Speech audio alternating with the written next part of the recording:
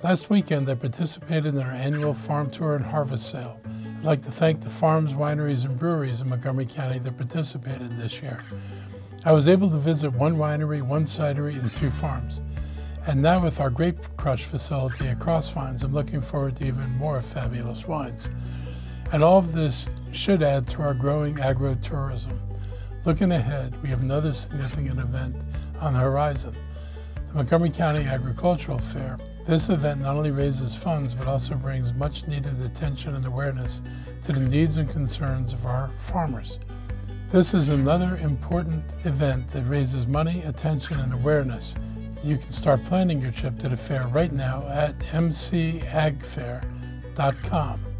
You can also plan your own trip into the Ag Reserve through the Visit Montgomery Adventure Planner app.